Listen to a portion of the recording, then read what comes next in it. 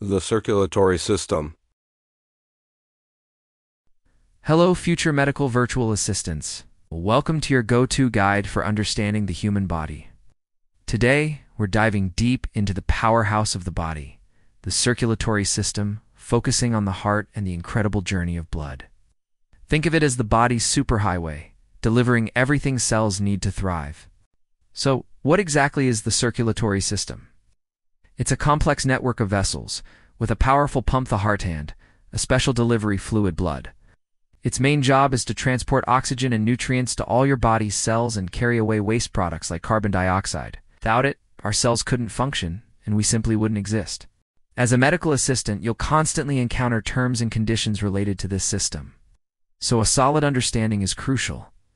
Let's start with the star of the show, the heart. This muscular organ, about the size of your fist, is located in the center of your chest, slightly to the left. It's not just one big pump. It's a sophisticated four-chambered marvel. The top two chambers are called the atria, the right atrium and the left atrium. They are the receiving rooms. The bottom two chambers are the ventricles, the right ventricle and the left ventricle. Think of these as the shipping departments, powerfully pumping blood out of the heart. Now let's follow the blood on its journey. It's a continuous loop, or rather two loops working together. This is called double circulation. We have the pulmonary circuit, which goes to the lungs, and the systemic circuit, which goes to the rest of the body.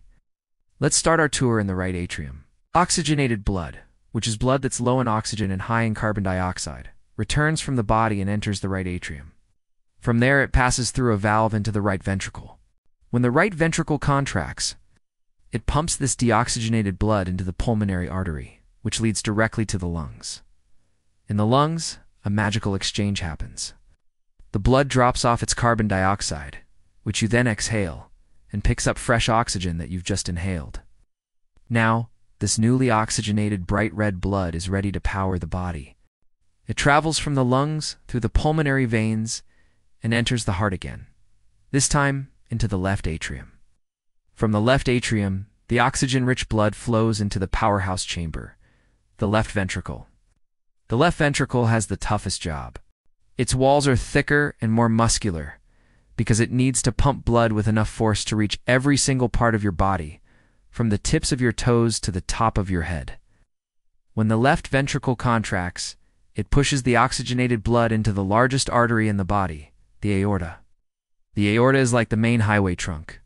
It branches off into smaller and smaller arteries, then into arterioles, and finally into tiny capillaries. These capillaries are where the real work gets done at the cellular level.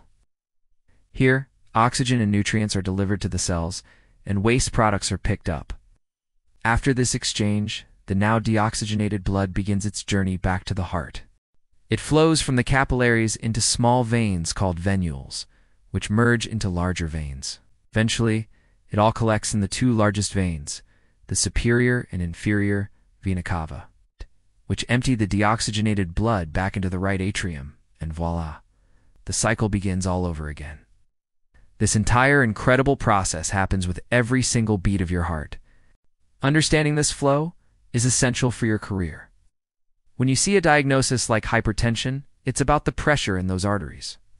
When you hear about a heart murmur, it's often related to those valves not closing properly. Knowing the path of blood helps you understand why symptoms appear where they do and how different conditions affect the entire body. That's a wrap on our tour of the heart and blood flow. It's a fundamental concept that forms the basis of so much in medicine. Mastering it will make you a more confident and effective medical virtual assistant. Thanks for watching. If you found this video helpful, please give it a thumbs up. And don't forget to subscribe to our channel for more essential medical knowledge. Hit that notification bell so you won't miss our next video. See you in the next one.